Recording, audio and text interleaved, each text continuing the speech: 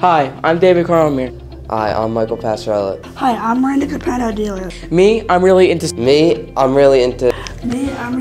skydiving. To mountain biking. Skiing. Me, I really love skydiving. I love the thrill. I always loved to skydive since about the age of 10. First experience with skydiving was amazing. The feel of air rushing through my face was amazing.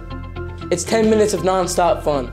There's always something new with skydiving. I can't even describe how happy I was when I was in the air. When I'm free falling, it feels like a roller coaster without the coaster. Okay, that's me, David Carlamere, and I love skydiving. Skydiving seems like fun, but let me tell you, mountain biking, what a rush.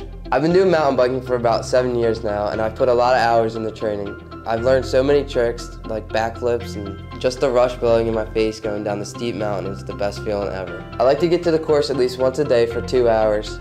Finishing the course and hearing all the people cheer just brings such a rush to me.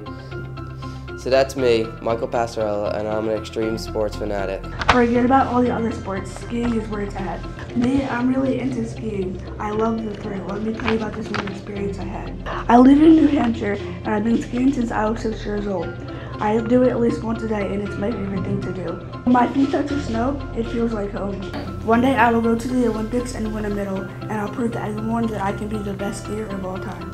So that's me, Miranda Capano-Delia, and I am officially an extreme sports fanatic.